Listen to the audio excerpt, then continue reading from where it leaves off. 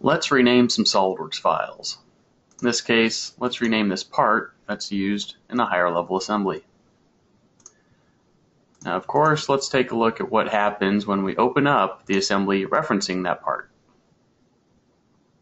Well, since we renamed it, guess what? It can't find it. We could search for it or suppress it. Either way, we've got some work to do to repair the issue. Now let's take a look at that same scenario, this time with the data stored in SOLIDWORKS PDM. So in this case, we'll browse to SOLIDWORKS PDM, which is integrated right into Windows Explorer. We'll go into our projects and our project folder and open up that same assembly, again this time stored in SOLIDWORKS PDM. We don't yet have that spacer created, so let's go ahead and do that task. Since we're making a change to the file, we'll want to check it out.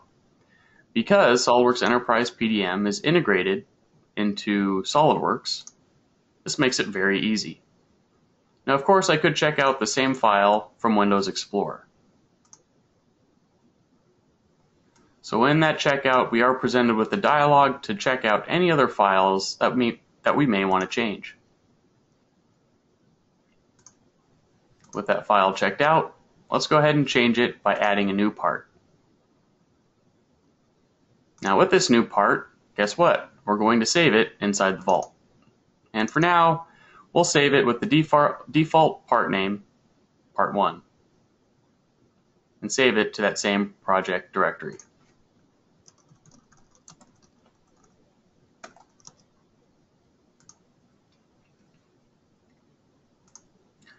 Spend a couple moments creating the geometry.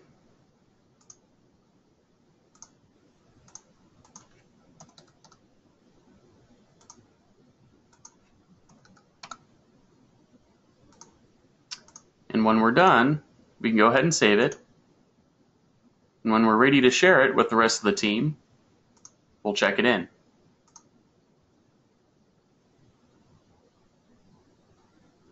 Notice with the check-in dialog, we could keep it checked out if we want to retain ownership, but also checking in that top level assembly, we're also checking in our new part. This creates the new version in SOLIDWORKS PDM. At this point, let's go ahead and close it from SOLIDWORKS and take a look at our new part. Well, guess what? We now have a part number and we want to rename the file. Again, it's Windows Explorer. Let's rename it. I'll do it one better and move it to a different directory.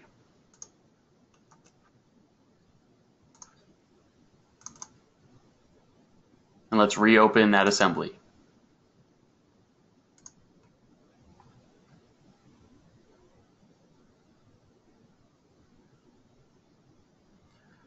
This time, however, there is no issue finding that new part.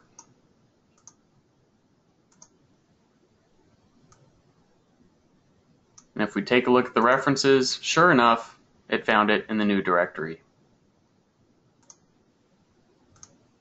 But what has this done to our bill of materials? Of course, in both cases, outside of PDM and inside SOLIDWORKS PDM, I can open up the SOLIDWORKS data, including the drawing, to access the bill of materials. But with SOLIDWORKS Enterprise PDM, we have some additional functionality built right in. With the ability to preview files, we can also take a look at their bill of material. So I can see this new part that was added.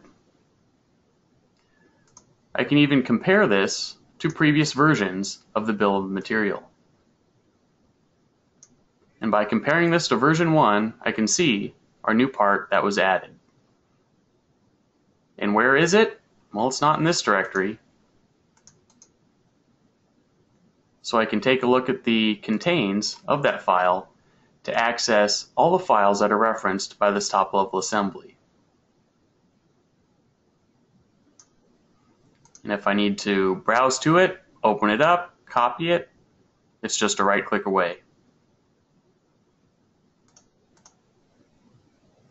So clearly you can see how easy it is to rename files, move files around, and SOLIDWORKS PDM will update these references automatically for you.